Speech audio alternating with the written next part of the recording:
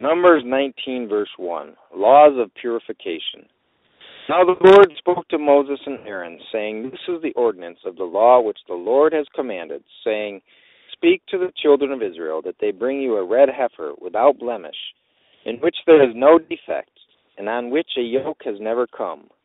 You shall give it to Eleazar the priest, that he may take it outside the camp. And it shall be slaughtered before him, and Eleazar the priest shall take some of its blood with his finger, and sprinkle some of its blood 7 times directly in front of the tabernacle of meeting. Then the heifer shall be burned in his sight, its hide, its flesh, its blood, and its offal shall be burned. And the priest shall take cedar wood, and hyssop and scarlet, and cast them into the midst of the fire burning the heifer. And the priest shall wash his clothes, he shall bathe in water, and afterward he shall come into the camp. The priest shall be unclean until evening.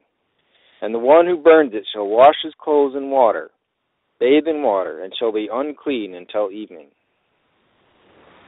Then a man who is clean shall gather up the ashes of the heifer, and store them outside the camp in a clean place.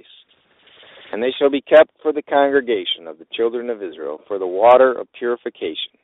It is for purifying from sin.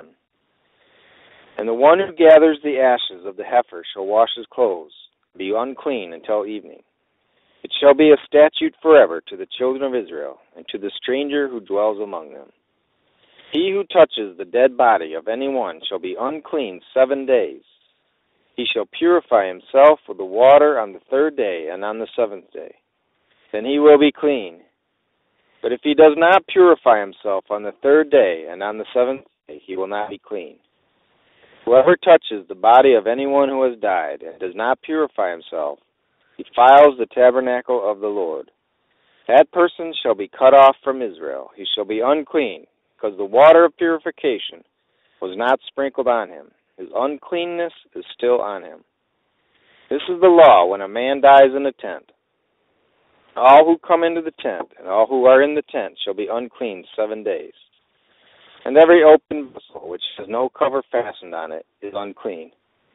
Whoever in the open field touches one who is slain by a sword or who has died, or a bone of a man or a grave, shall be unclean 7 days. And for an unclean person they shall take some of the ashes of the heifer burnt for purification from sin, and running water shall be put on them in a vessel. A clean person shall take hyssop and dip it in the water, sprinkle it on the tent, on all the vessels, on all the persons who were there, or on the one who touched a bone, the slain, the dead, or a grave. The clean person shall sprinkle the unclean on the 3rd day, and on the 7th day, and on the 7th day he shall purify himself, wash his clothes, and bathe in water. And at evening he shall be clean. The man who is unclean and does not purify himself, that person shall be cut off from among the assembly, because he has defiled the sanctuary of the Lord. The water of purification has not been sprinkled on him. He is unclean. It shall be a perpetual statute for them. He who sprinkles the water of purification shall wash his clothes, and he who touches the water of purification shall be unclean until evening. Whatever the unclean person touches shall be unclean, and the person who touches it shall be unclean until evening.